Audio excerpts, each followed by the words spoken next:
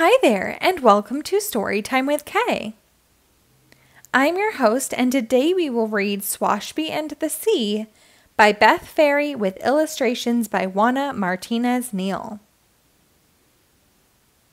This book was published by Clarion Books in 2020.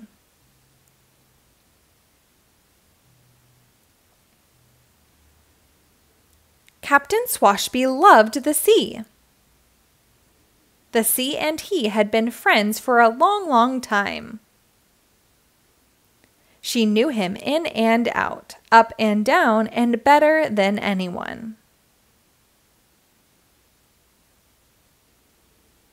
So when Swashby retired, it was to a small house on a small beach as close to the sea as he could be. Whenever he needed something, the sea provided exactly the right thing at exactly the right time.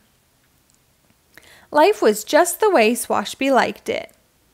Salty and sandy and serene. Until squeaks and squeals sprang from the empty house next door, which was no longer empty. It had been commandeered by a girl and her granny, who planted umbrellas, scattered beach chairs, and boarded Swashby's deck without permission.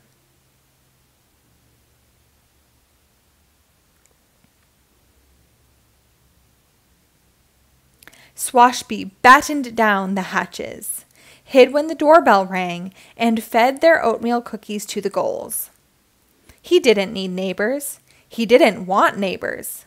Neighbors were noisy, a nuisance, annoying. So in return, he left a message written clearly in the sand. No trespassing, which the sea fiddled with just a little bit.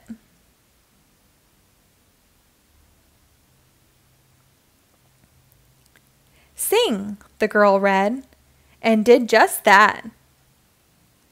She sang every song she knew while dancing up and down Swashby's deck. What now? She asked. Now vanish, Swashby wrote later that evening, adding a starfish exclamation point, and the sea fiddled just a little.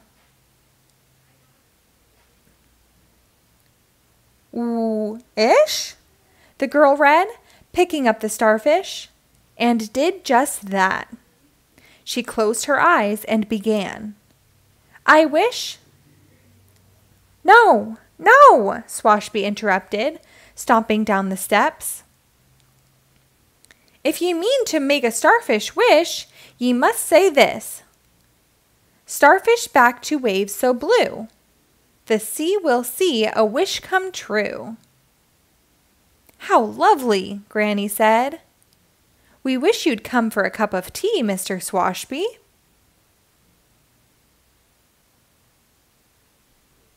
But Swashby wished to be left alone, so he grumbled and mumbled and hurried inside. He didn't need tea. He didn't want tea. Tea was civilized, friendly, and neighborly. What he needed was a new message. He wrote firmly in the sand, "Please go away." And once again, the sea fiddled just a little.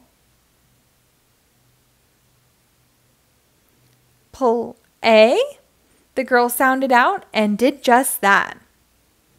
With Swashby's shells and stones, with his buckets and shovels.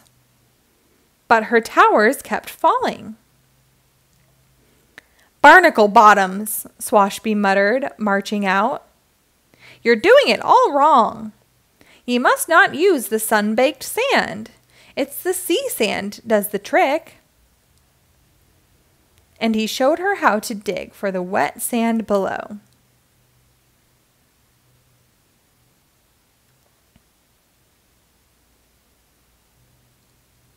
Think!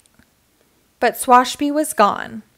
Before long, amazing sculptures decorated the beach. It's the clamshells ye should be usin', Swashby called from inside. Come play, Mr. Swashby, the girl called back. Swashbys don't play, he answered, banging the shutters.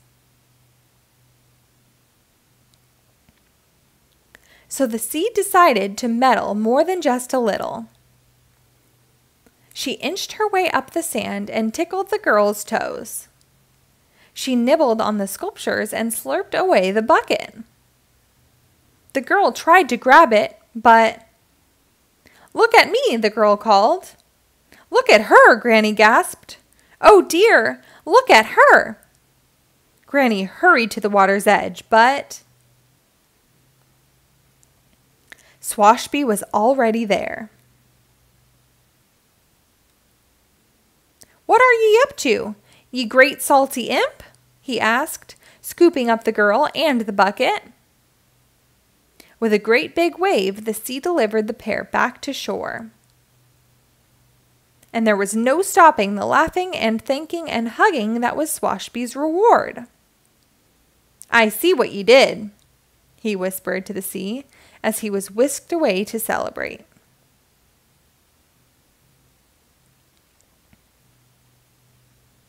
After that, it was easy for Swashby to have tea with the girl and her granny, and ice cream, and lobster, and s'mores on the beach.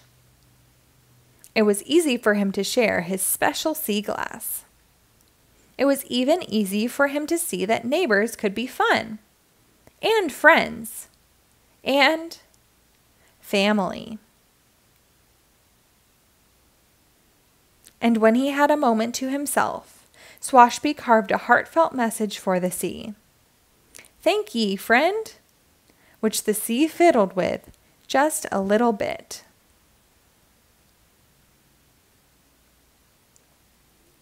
The end.